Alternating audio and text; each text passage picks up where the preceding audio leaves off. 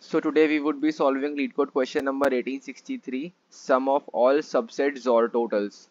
So what the question says is that we need to find sum of XORs of all the subsets of the elements in the array given to us. Like we have 1 and 3. So what all possible subsets we can create? 1, 3, 1, 3. Now for a particular subset, XOR all the elements. For this particular subset, XOR all the elements. For this particular subset, XOR all the elements, and then just return the sum of all the XORs. Okay, so that is basically the question. We would be solving it step by step. This question uses backtracking and it was asked in Adobe. So let us first create our answer function int answer, and we will be passing our vector int ampersand nums. We would be treating our indices int I and a sum variable that would be carry on as we go through all the recurrence steps. Okay, so we would be writing our base condition at the very last. What would be our recurrence condition? The recurrence condition would say that return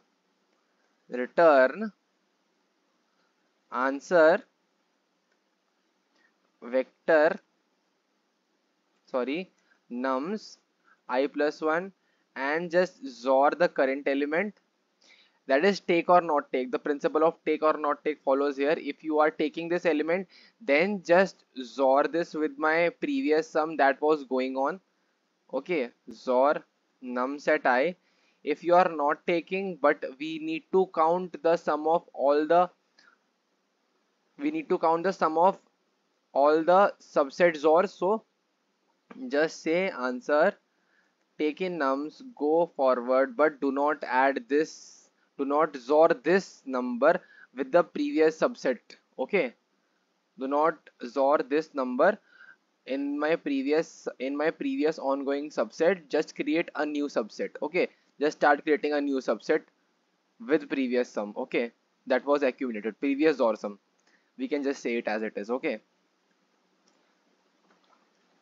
then if our I goes beyond boundary, if I goes greater than equal to nums dot size, then in that case we would be returning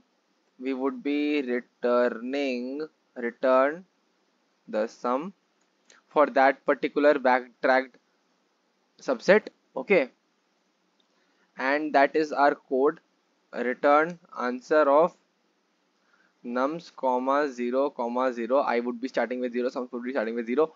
Now what we are doing is that we are creating all possible subsets. Like for example, we would be having 1, 3 and 5. Okay, supposingly we have this. Let us take this in the middle. Now what we say, just take or not take. Here we took, here we didn't took. Here we took num set I, here we neglected num set I. So if we are taking, if left would be taking, right would be not taking. Okay, so if I just take, so if I just take 1, okay, then my new subset would be 1. And if I not take 1, if I would not take 1,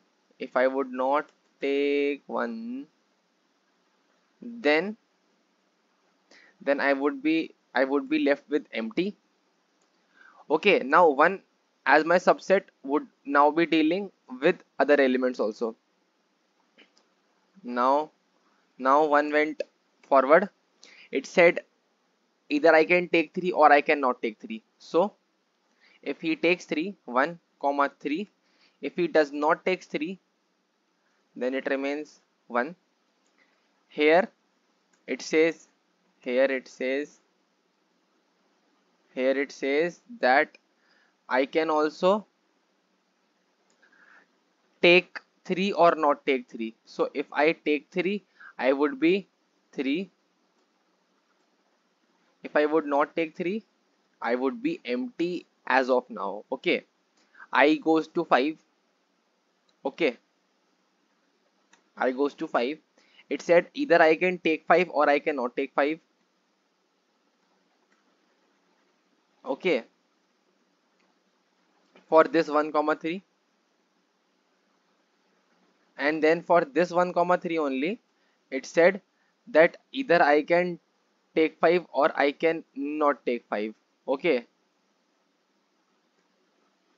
so if you are not taking 5, then you are left with 1 comma 3, and that is it.